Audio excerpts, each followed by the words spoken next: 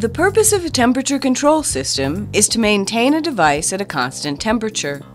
Two types of thermal components are commonly used to precisely control the temperature of optics, lasers, biological samples, or other temperature-sensitive devices. One is a thermoelectric. The other is a resistive heater. A thermoelectric is a solid-state device characterized by two ceramic plates that bound metal junctions made of two dissimilar metals. When current flows through the junction, heat is transferred from one ceramic plate to the other via the Peltier effect. The direction of current dictates which plate becomes hot and which becomes cold relative to each other. Reversing the current immediately reverses the effect, which allows for active heating and cooling of the load. Resistive heaters have a resistive element sandwiched between two insulators. Current flow in either direction generates heat. Therefore, there is no active cooling function.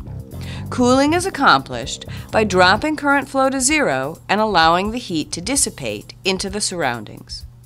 Stabilities are typically not as good as thermoelectrics unless the operating temperature is significantly higher than ambient.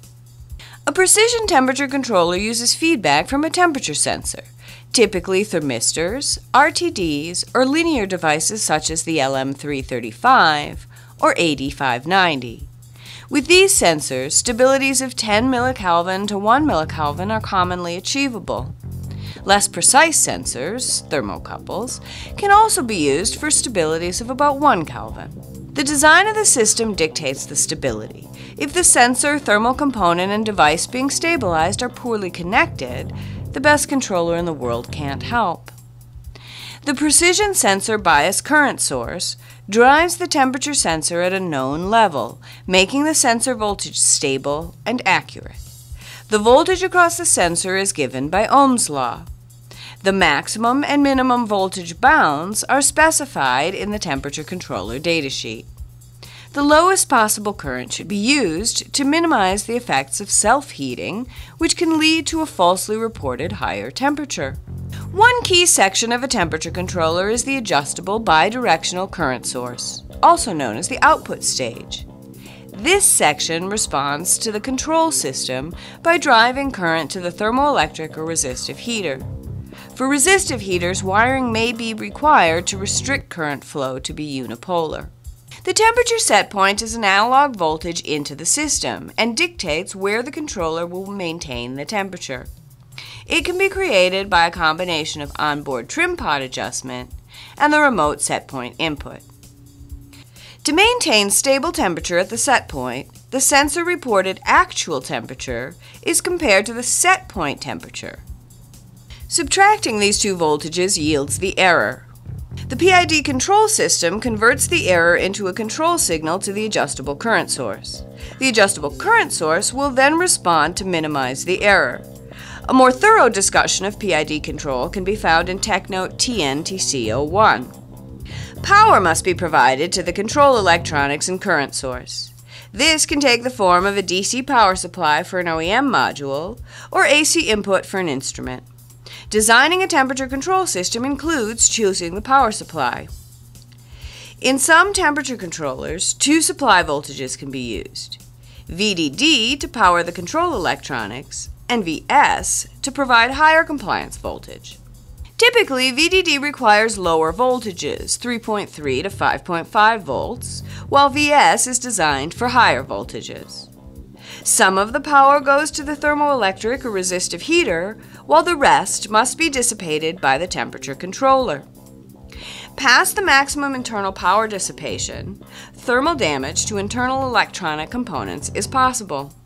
Suppose the PTC 5kCh is used with a 28-volt supply and a 3-volt thermoelectric. In this case, 25 volts will be dropped across the temperature controller. This means at 5 amps, the internally dissipated power will be 125 watts. The maximum internal power dissipation of this controller is 60 watts, meaning components will overheat and suffer permanent damage. Alternatively, with this power supply and thermoelectric, the maximum current within the safe operating range is less than 2.4 amps. The maximum current and voltage specifications are tied, not independently achievable. Wavelength provides online safe operating area calculators for all components and modules to simplify power supply choice and safe operational parameters. Compliance voltage is the maximum voltage available to the thermoelectric or resistive heater and is typically specified at full current. If a 28-volt supply is used with a temperature controller that requires 6 volts, the compliance voltage is then 22 volts. Reaching the compliance voltage limit impacts the controller's ability to keep the load at a stable temperature. For more details on thermoelectrics and compliance voltage, see Application Note AN-TC15. Any heat removed from a device must be dissipated out of the system. If the heat sink design is marginal, this heat stays in the load and the temperature rises instead of remaining at the set point. The control system, seeing a temperature that is too high, responds by driving more cooling current through the thermoelectric. This results in additional heat being generated and a continued rise in the temperature. This is called thermal runaway. Thermoelectrics and resistive heaters are sensitive to overpowering, but they are robust with respect to fast changes in current or voltage. Safety features of the temperature controller may include a thermal runaway condition indicator. Temperature limits, both high and low, trigger indicators or shut down output current. Default shutdown conditions may exist that will either maintain the load at room temperature or disable output current in the event that the set point voltage attempts to go out of range. To avoid overdriving the thermoelectric, an adjustable limit circuit is included in the temperature controller. Most limit circuits cap the current at the max level and keep operating. Higher current limits enable faster heat transfer, so time to temperature can be reduced if the control system is optimized to avoid overshoot and ringing. Input impedance is specified for analog voltage inputs. It is used to calculate how much current an external signal generator must source. If the analog voltage input is being driven by a D to A converter with a maximum voltage of 5 volts and an input impedance of 20 kiloohms, the D to A converter must source at least 0.25 milliamps. For a temperature controller, system stability is a critical specification. Wavelength tests using thermistors because they offer the highest resistance change per degree C. Stabilities can be as low as 0.0009 degrees C. Tech Note TNTCO2 describing the testing is available. There's more information about temperature controllers, laser diode drivers, power supplies, and other electro-optic topics on our website. Consider us an extension of your team.